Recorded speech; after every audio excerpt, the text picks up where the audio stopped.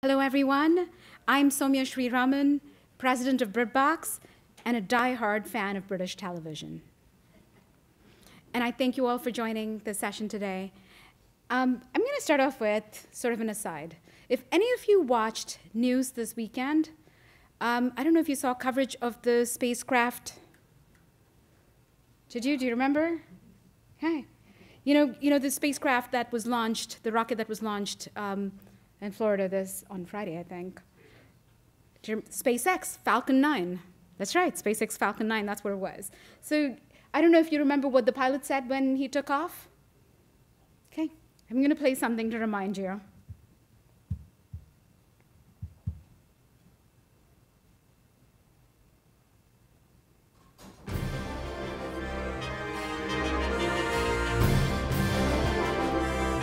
This Thursday, May 4th, may the Firth be with you. Who, me? See the very first Firth. I like to be precise, sir. Be seduced by the Darcy side of the Firth. Even feel a great disturbance in the Firth. Just trust the Firth. We're not that different. A career-spanning collection of Colin Firth's greatest television roles. Watch it all on BritBox, Thursday, May 4th. So he said, may the fourth be with you. So here's our version of it, right? So we're not bringing supplies to the International Space Station, but we're bringing you Colin Firth. And we think that that's the reason we've been able to secure ourselves a really nice and defined space in such a short time. And I'm hoping that I can talk you through our journey and leave you all with a few nuggets that you can take back. Right? So what is BritBox? BritBox is the love child of two of UK's preeminent broadcasters, ITV and BBC, public service broadcasters, albeit it was conceived here in New York, just a few blocks on 6th Avenue, just a few blocks south, thank you, just a few blocks south of here. And it is the biggest and the best of British television here in the US, and we are a subscription video on demand platform. Now, taking a trip up history, is it up history or down history? I don't know, through history? Okay. The first television broadcast, I'm sure many of you know this, the first television broadcast happened in 1928, and only 4 televisions actually were able to watch it, right? So 4 people saw it, because televisions were not commercial by then. Now, fast forward about 40 years, and Neil Armstrong's moon landing was watched by 53 million people here in the US. Fast forward another 50 years, and this year, if you will remember, a little-known streamer announced that about 80 million people watched BritBox, not BritBox, BritBox. And the fascinating thing was this 80 million was watched over 4 weeks. And I think that's what makes on-demand television very much in demand. Yes, I'm going to play on a few words here. But I'm not here to talk to you about spacecrafts or moon landings or even post-apocalyptic movies, even though Sandra Bullock's one of my favorites. This is a journey of how all of those have made BritBox a possibility and even a thriving success. We're focused on delivering you the best of British television by focusing on 2 C's. I'm sure some of you know the 4 C's of Jeff Bezos's existence. Ours is just the 2 C's, the consumer and the content. And I think that's all it comes down to. The US landscape, has evolved from 5 broadcast nets in the 50s to about 50 cable nets in the 80s. And today, there's hundreds of apps in the streaming world. And we know that fragmented television is in. And while this crowded marketplace is intimidating, it has allowed us to focus our content to our consumer. And I have to use a cricket analogy. We're talking about British television. So I have to say, that in the old world of linear television, you needed boundaries to win. But in our world, we can do singles and doubles just fine. Right? And I think that it is this marketplace that has made it possible for people to expect that they can watch what they want, when they want, and how they want it. And that is why BritBox thrives. In a world where TV networks must cater to an audience, an ad audience, sorry, you all know this, and global streamers must need to be everything to everybody, we are a something for somebody.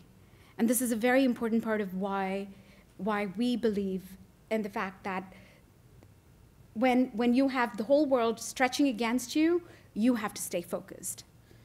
But how is this possible? Now, I've been going to CES for more years than I can count. And every year, you know, there is this white paper that gets published about the streamers. And they talk about how many streaming services they think an average household will have. Right? And about 4 years ago, I remember this number was about 1.4. This year, that number was 3+. Right? And I think what's happened is, as the streaming landscape evolves, it's made it possible for people like us to exist, and not just exist, but thrive. Right? We know we're not likely the only SVOD in someone's kitty, but we know for a fact that we are an add-on service that fulfills someone's specific needs. Right? And that's what sets us apart from the rest. And I believe that in order to succeed in the world of SVOD and to superserve our 2 C's of content and consumer, 3 conditions must be met. Right? The first, access. Right? Access is reach. Access is how people find your service, your platform, whatever it is we want to call it today. Right? And if you'll remember, Netflix became an early expert at this, right? They're on every remote, they're on every television that you can tune into.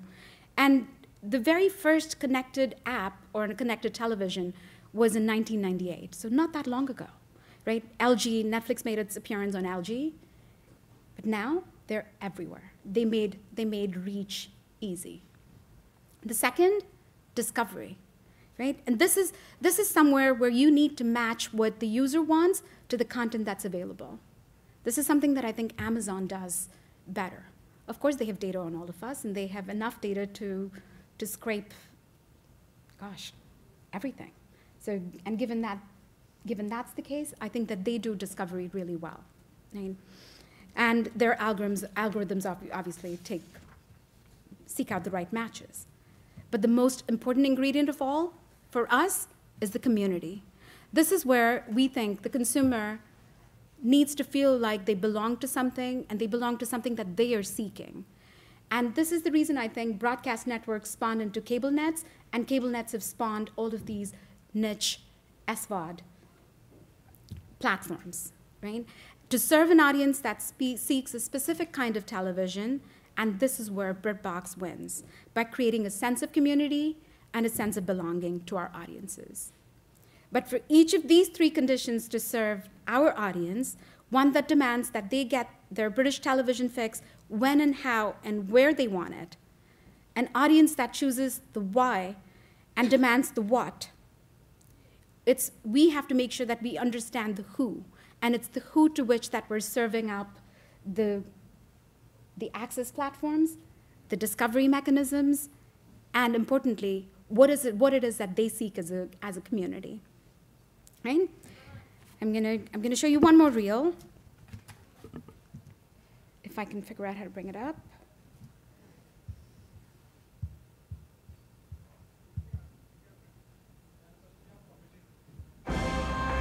Let's get down to it. Expect to sizzle. Come with me, catch a rare type specimen. Cuddle up with a hesitant skeleton. We'll break our fast with friends. Listen up and you won't go wrong again. Float along on the verseless song and then get to where the 2 ends meet. Come along now. Run away from the humdrum. We'll go to a place that is safe from greed, anger and boredom. We'll dance and sing till sundown and feast with abandon. We'll sleep when the morning comes and we'll rise by the sound of the birds' song. Miss Bennett. Mr. Darcy. My name is Bouquet. B-U-C-K-E-T. So People think you're nice. 100%? The only response to get things going is, thank God. Very convincing.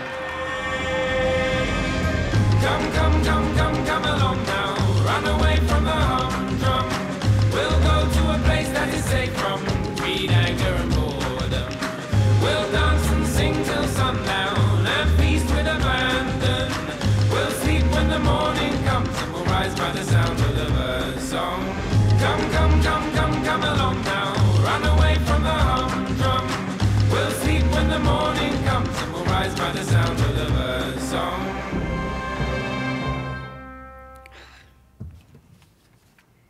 This, I think, is the perfect segue for us to talk about our second C, content. Content is the heartbeat of all of these services that aim to distinguish themselves in unique ways. And yet we know that in today's world of where the platform is the lead, it's antithetical to brands, right? So how are we doing this? We think that making sure that the right content belongs in the right platform is so important to making sure that we can win.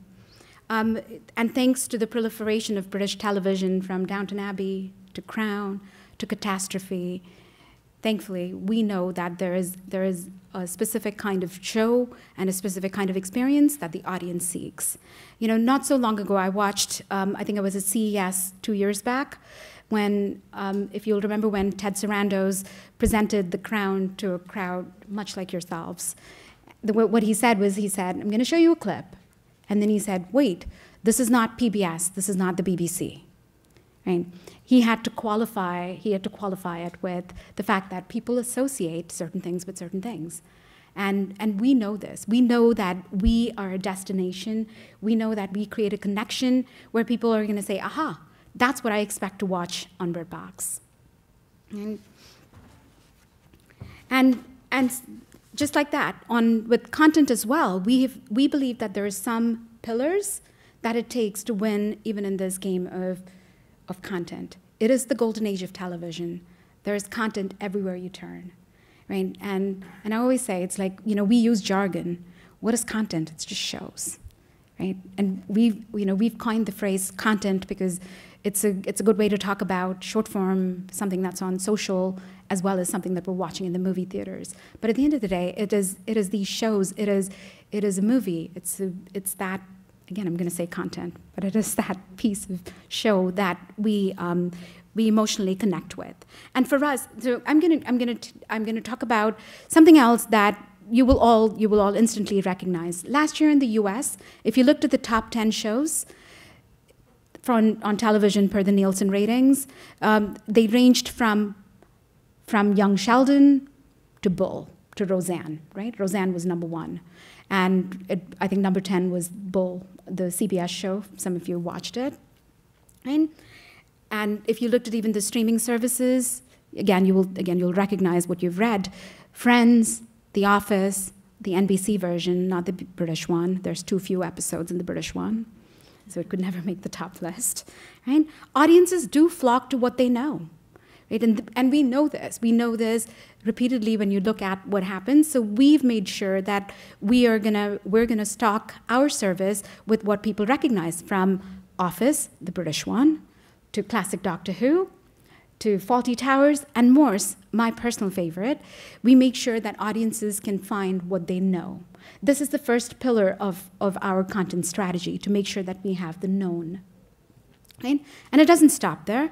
Again, in any given year, when you think about what audiences, we as audiences choose to do, we tune into what the now is, what's happening. Right? Last year, the royal wedding was in the top 10 viewed TV episode, not shows, episode. And the year before that, the presidential inauguration. Right? So the royal wedding was also among our top watched TV shows. I was in LA, I remember. I was there for a meeting, up at 1 a.m., very anxiously logging into my iPad to make sure the stream's going to work, right? On the phone with the New York team, who were up super early in the morning as well for them, making sure that nothing had gone wrong. Calling London on Slack, because this was going to be a feat that we were going to pull off. We had the ITV live stream that had to go into a satellite van somewhere that was just going to pick up something else into our OVP. And all of this is happening while the two major broadcasters, this is a big event in the UK, right? And they have to pull this off for our little streaming service here in the US. So everyone's anxiously working on all of this. And it was, it was amazing, because we sat there and we watched as the numbers went up and up and up. right? And you're like, wow, people are actually watching this, and it's not crashing. Right? And you're sitting there because, look, the reality is what we did was we did that in real time, British time, and then we replayed it again in Eastern time and on West Coast time. So people can wake up and feel like it's part of their day. They're watching it in real time, and we wanted to make sure that they didn't feel like they got left behind and they didn't miss a beat. So we had a successful run at that, which gave us the gumption to believe that we can do this more. Right? You all know this. It's not an easy feat to do live streaming. Technology hasn't made it easy. And by the way, in our world, actually rights don't make it easy. The world of television rights is ridiculously complicated. And we wish there would be a day where we could bring some of those shows in more real time. What we settle for today is we bring you Good Morning Britain by the time we can wake up in New York. So they watched it from 6 a.m. their time until 9 a.m. So by the time we come into the office, it's live for our people here to watch. So that's why I'm really, really proud that we were able to cinch another show that I'm just going to give you a look at. Okay, I don't know how to do this. Sorry.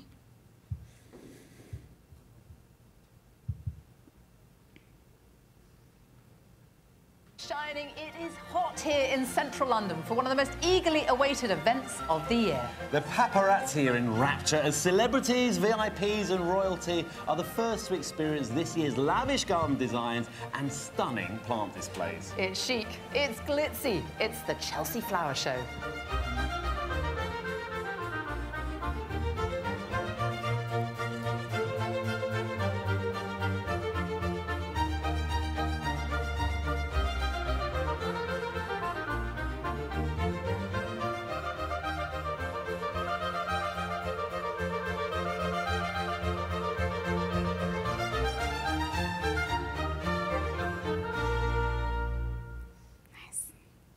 I'm really excited about this because we've been struggling as a team to try and get the rights to this for the past, gosh, nearly 3 years now.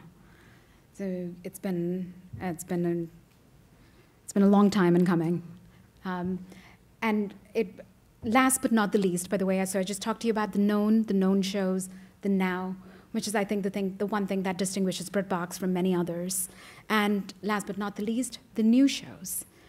Again, coming back to the US television landscape, the year before last, Bull and Young Sheldon were the only new shows on the top list, right? And again, I think you can argue that Young Sheldon's really not a new show, right? And they both made a comeback this year, right? And I think that began what I'm going to call is something that we all know. It is the new knowns that make a repeat showing. It's in every year's top list. And we are incredibly proud to sort of keep that going. We believe that we bring new shows to BritBox that can eventually become someone's known. Right? And of course, also continuing the journey of having known shows that are also new, that are also now. This year we had Vera, we had Shetland, we had Gardener's World, all of which were incredibly exciting for us because you all know this. You wait many, many months for Downton Abbey to appear on PBS. Right? We think we've shortened that time frame because we can. We plug right back into our parents and make this possible. Right? And the other exciting show that we have coming up very soon is a show that I'm a personal fan of, and it's become a huge favorite of many at BritBox. It's a show called Mum, and only the Brits will make a show about a 60-something new widow who's trying to find her footing again, and they do it so charmingly. This is played by the inimitable Leslie Manville, who I think is an amazing, amazing, versatile actress. So I'm going to show you again. I'm really excited that we have a first look that we can share with you.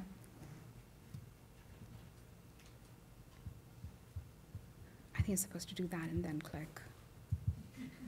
Sorry. I just finally figured it out. I'll figure it out by the time it all ends. I got my ticket for the long way round. 2 bottles of whiskey for the way. And I sure would like some sweet company. So I'm leaving tomorrow.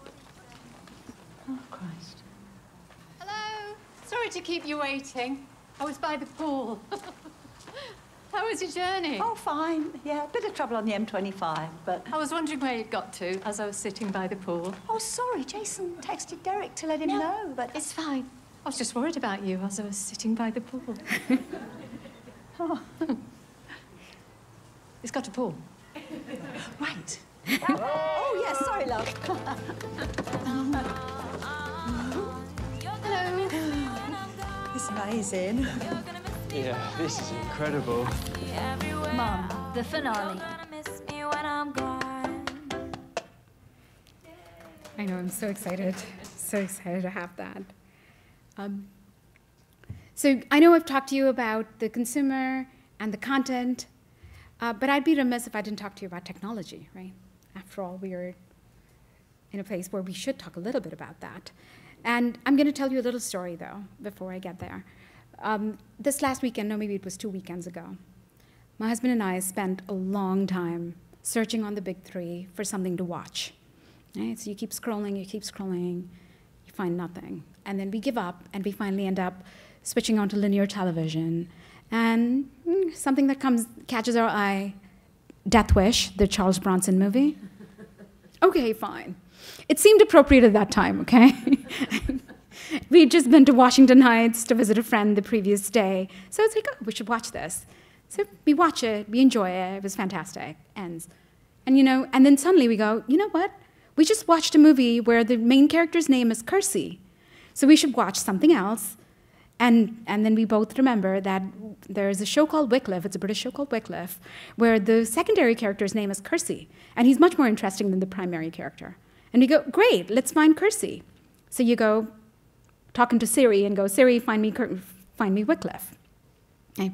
I don't think it recognized it because, for what it's worth, Wycliffe is spelt with a W-Y, so I think it was expecting us to say Wycliffe. It didn't.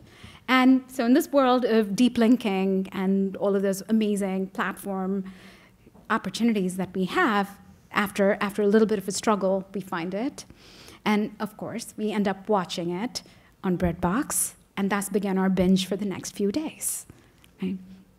And I think that this is the world we are all living in today, right? Where we're going to find where someone and how someone finds a content and where someone ends up watching it is going to be platform agnostic. You are going to come at it from your computer, your phone, and sometimes I'm on my Roku and I want to begin watching it on my Apple TV elsewhere, which, by the way, I can't do today. And no, that's not true. On my app, I can. So and I think that's the world that we are in. And but it made me think about the fact that this Wycliffe connection made me think about the fact that our team at BritBox has been extremely successful in finding connections. You saw the Firth. You saw the Firth video that we played for you just a little bit ago. And our editorial team is incredibly clever at finding these connections and surfacing them in a manner that makes it palatable for people to watch. Right, so I'm going to show you one other thing that my team did very recently, and you will know why it was recent and why it was in the diaspora, so to speak, here. Making your bones by seeking thrones can cost a guy his head. Even a star with lots of credits often ends up dead. It's so hard to say goodbye. But there's a place where every face looks just like it was new. Whether you're poisoned, blown to bits, or crossbowed on the loo. Even bastards mauled by hounds, they're still around where everyone's alive. Your favorites all survive. They may be toast in Westeros, food for worms and flies, but here on BritBox everyone's alive. Nasty airs and zombie bears won't rip you a new crack. Here a man can walk around with his naughty bits intact. You know nothing but a smile. Come stay a while where nobody is dead, and the weddings aren't as red. No one's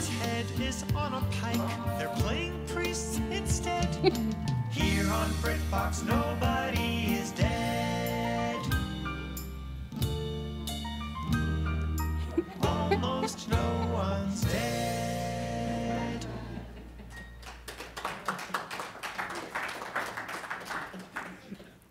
And so this is why on BritBox, it doesn't take someone 18 minutes to find something to watch. Now, you all know what I'm talking about. So we focus our audience's energies on making sure that they're watching and making sure that they're spending their time as fruitfully as possible. And we put together collections like these and connections like these where we can. I mean, again, I'm gonna throw some stats at you, so bear with me while I read it. It's we've done some research recently, and I'm borrowing some of this from the UK, so let me know if it rings true with you or not. And so essentially, the number one thing that people say they want in an SVOD platform is content, right? So I think we all do that. Most people, if we're in this world, hopefully we do that well. And following content, it's a stable video delivery, right? Behind that is what they call cool functionality, which is whether it's chain play or making sure that they have profiles. And interestingly, UI is dead last in that list. Right? And so when you think about that, it's content followed by video delivery. We wanted to make sure that we were focusing on all the right pieces to make this possible. So the content part we felt like we had. Right?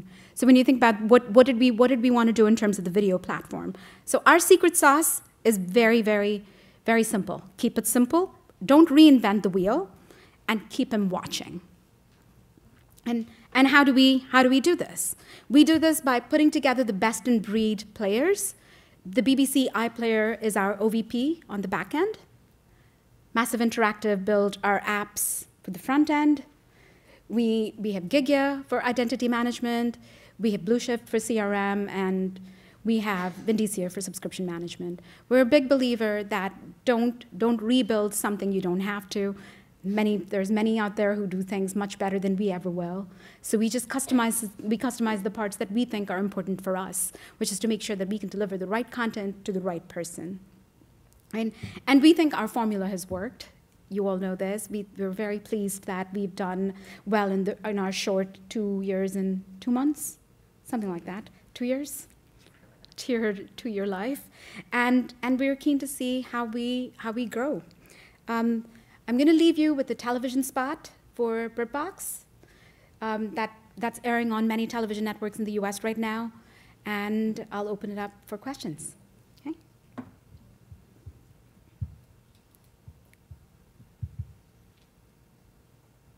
Welcome to BritBox, the biggest streaming collection of British TV ever. From brand new shows to loved classics. Oh, that's good news. Very good. And in true British style, we'd like to say... I am so sorry. Sorry, dear. Please allow me to apologize. Sorry. For being irresistibly bingeable. Sorry about that, darling. Unapologetically brilliant British telly. Ain't that the truth? Escape to BritBox. Start your free trial today at BritBox.com. So, thank you.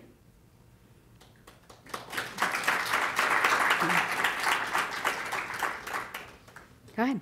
I'm a huge BritBox fan. Thank you. And I use it to watch old shows, especially comedy. Aha. And I found you through Amazon. Aha. Find Right. an old Amazon, an old British show, and I was forced to subscribe. Hmm. And then from there, I started watching other old shows. I like the old shows. I've been in this business a very long time. Started my company in 2009. Yeah. Large number of subscribers. But I'm anxious to see your slides. I see you have 5 slides there, and I've only seen spots. Is there anything you can share on those slides? So unfortunately, those slides are not mine. I think they're someone else's. So we chose, look, we struggled with, should we do slides, right? It's easy to do this. Put up something there and talk about it, right? And then we chose not to do that because we felt like it gets a little pedantic. Right? Having said that, thank you. We do know that Amazon, like one of the things we talk to Amazon about a lot when we talk about our platform is that Amazon surfaces by a search, right? So essentially you search for a show and then they'll tell you the means in which to find it. But just like you said, you found other things to watch as a result of that. What we have learned is that the formula of our success is the fact that we have all of this, not a specific show. right? So we always say, it's like, yes, we understand that there's one show, but for us, it's about the aggregation of all of these shows that makes us what we are. Yes, please. A lot of what I've seen going on is about the providers now developing content. Yeah. Is that possibly on your radar screen somewhere as well, perhaps producing their own service? So we do have, by the way, I'm so sorry, I was told that I should repeat the questions. So you were asking, the movement right now is for platforms like ourselves to create our own content, and is this something BritBox is going to do as well? So yes, BritBox does do originals. Last year we had our first commissioned original, which is Bletchley Circle. You may know the show from when it aired or from the Benedict Cumberbatch movie. Gosh, why am I drawing a blank on the name of the movie?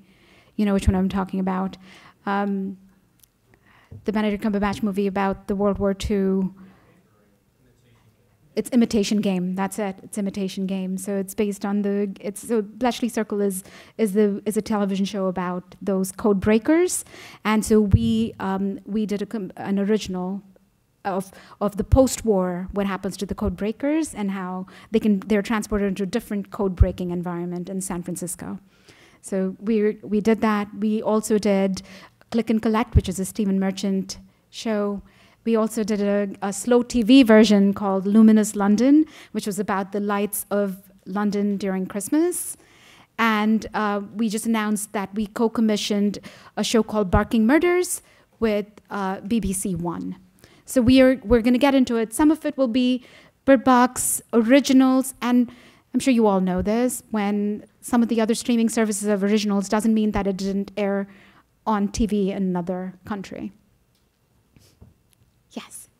I'm curious about the economics and the $6.99 price point. You see, as you stated in the beginning, we're all subscribing to more and more services, but there becomes this point where willingness to pay diminishes quickly. And when I think about your service in the U.S., you have a somewhat limited market of people who might want to stream British content exclusively.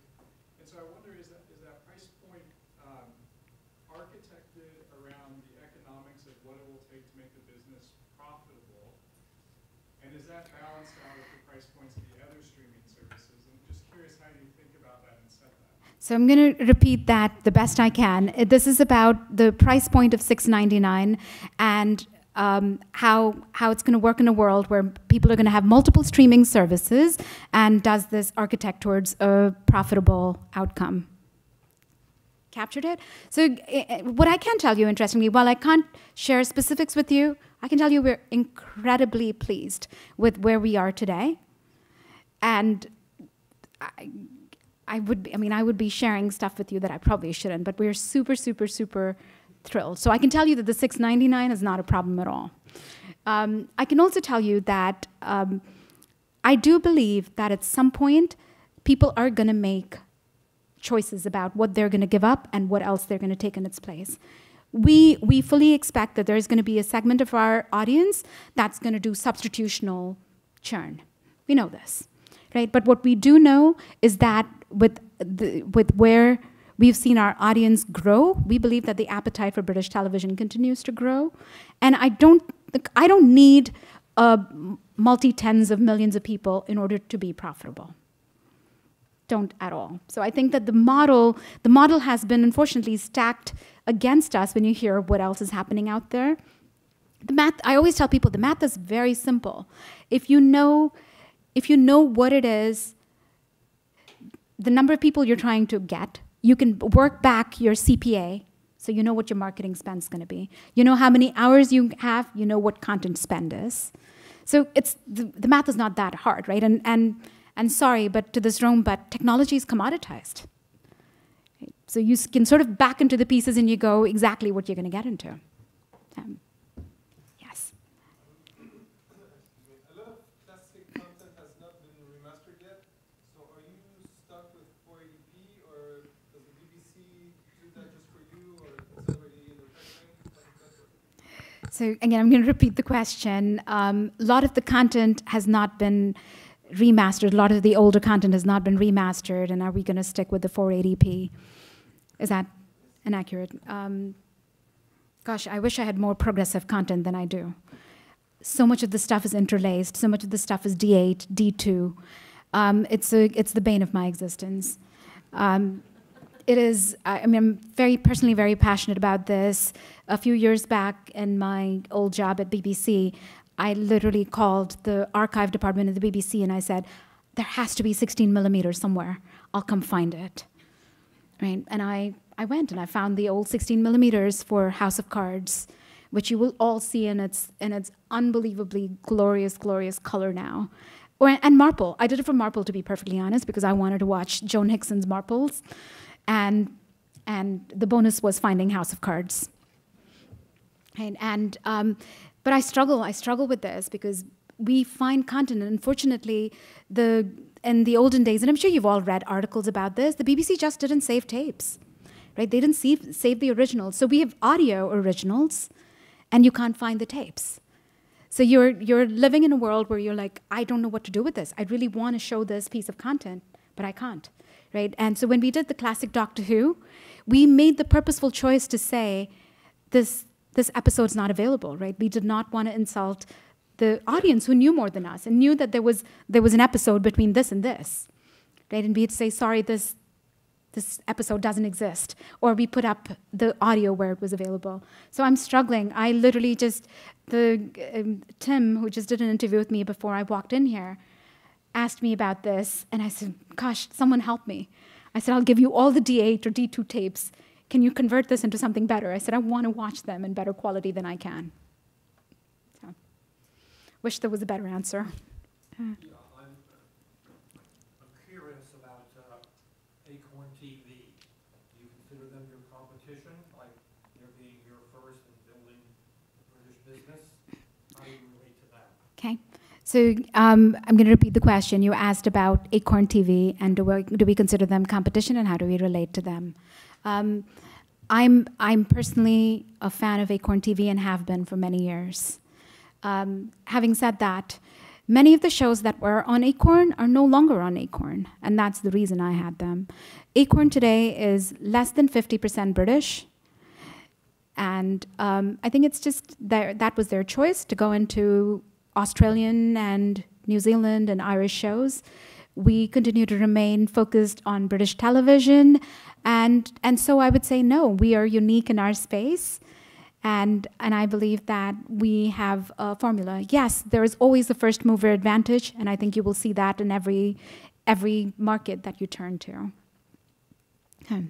Thank you. Yes. Today, we are only in the US and Canada, and we are, as you know, the UK launch or imminent launch has been announced, and there's people working very hard at that right now. So you asked about rest of Europe. Yes, it's on our roadmap. There are many territories we're looking at right now, and balancing out. Honestly, it's balancing out the businesses that exist today in those markets, be they linear, be they just a partnership with either a streamer or a broadcaster in that country. So we're balancing all of that right now. Yeah. Good. Okay. Thank you, everyone. Thanks.